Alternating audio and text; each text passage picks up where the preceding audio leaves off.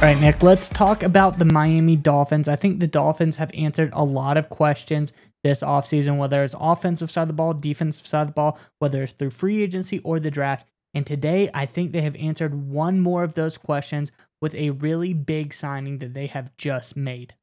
Miles, I agree with you 100%. Dolphins fans have been waiting for this move all offseason. We've been hearing it in the comments section about this is the kind of move the Dolphins need to make to finish out their title run. They went out and did it. But before we get to that news, Dolphins fans, obviously this big news we're going to get into shortly, but discounting that, give us your favorite move of this offseason so far, whether it's a draft pick, a trade, obviously the Jalen Ramsey move looms large, or any other move the Miami Dolphins have made this offseason. Give us your favorite Dolphins move this offseason in the comment section below, and stay tuned to the end of today's video to hear a word from our partner today's video, that is Neuro. They have a great product that gives us a quick and easy energy boost.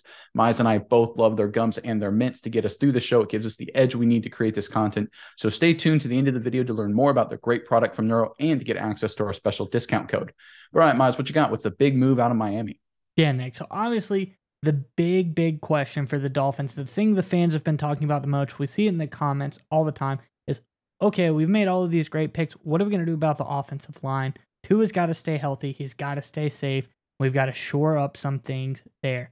Well, they went out, addressed the need again today. I think this was a huge move by the Dolphins.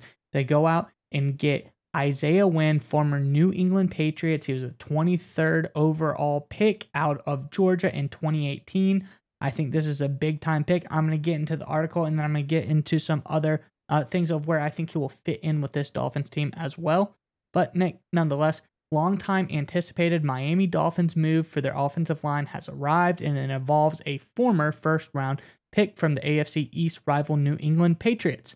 The Dolphins are signing former Patriots number 1 or first-round pick Isaiah Wynn, as first reported by NFL Network's Ian Rappaport, and are now confirmed by a league source.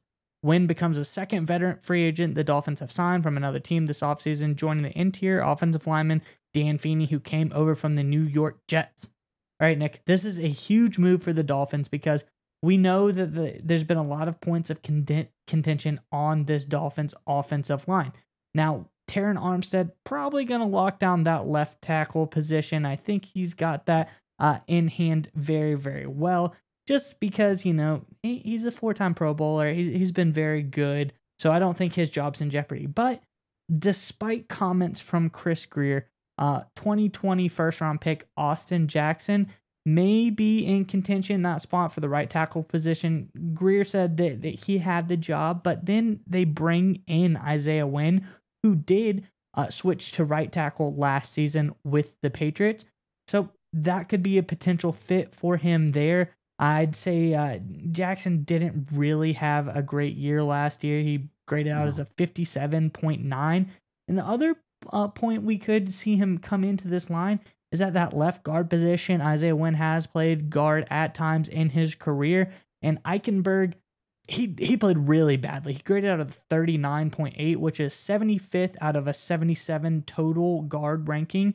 So I think he could easily be an immediate upgrade at that position as well. But Nick, nonetheless, there is a path to starting for Isaiah Wynn on this Dolphins offensive line after being a little bit banged up last year. But I'm curious to hear, what are your thoughts on this signing for the Dolphins, and how do you think Isaiah Wynn fits in with this team?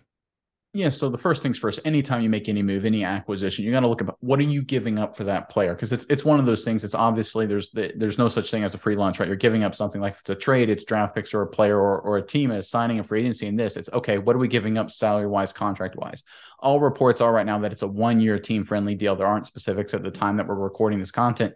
So this is a smart move from Grier and Company, from the Dolphins organization, for getting this guy on a team friendly short-term deal. They're not hurting their long-term premise, right? Which could be the risk, because they are looking for some more depth at the offensive line. They could have been forced or feel tempted to lock this guy up to a 3-year, $30 million deal. Not unheard of for veteran offensive linemen that have had moments of playing left tackle at a high level, which Isaiah Wynn has. So credit to Grier and Company for doing a good job and not overpaying for a guy who does have some injury issues. But when he's healthy, Miles, he is a quality player. According to PFF, in 2021 and 2020, the 2 years he was fully healthy with the New England Patriots, or 2 most recent years, he graded out in 2020 82.6, and 2021 74.9.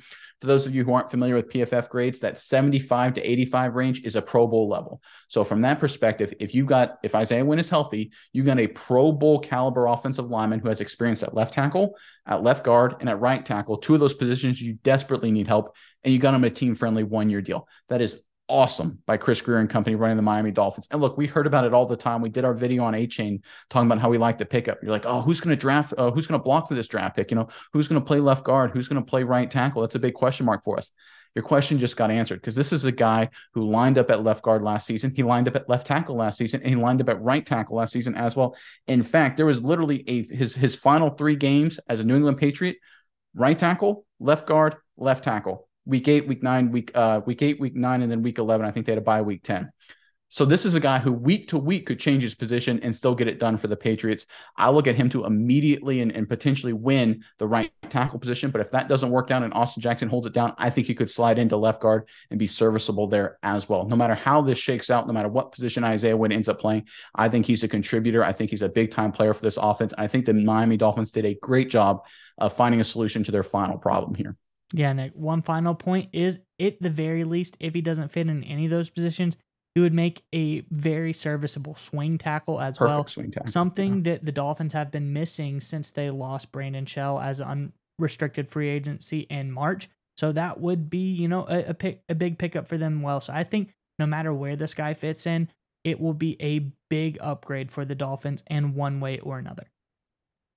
All right, Miles, we would like to give a special thanks to our partner today's video, Neuro. That's right, Nick. And I want you to go with me on a journey really fast. I want you to imagine this. It's 4th and goal in the big game, Nick. Your team is relying on you to make the big-time game-winning play. I know you've been in this situation before, Nick. The stadium is roaring. The clock is ticking. The game is on the line.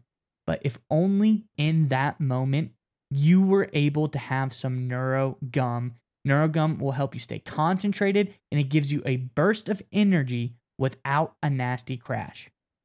That's right, Miles. Neuro has thoughtfully curated ingredients and does endless lab testing, which means that you can reach the right state of mind safely and consistently. That's the most important part. It gives you a clean burst of energy and focus without the jitters of coffee or any of those other energy drinks. That's right, Nick. And if you click our sponsor link in the description below, you can enjoy energy, calm, and focus whenever you need it.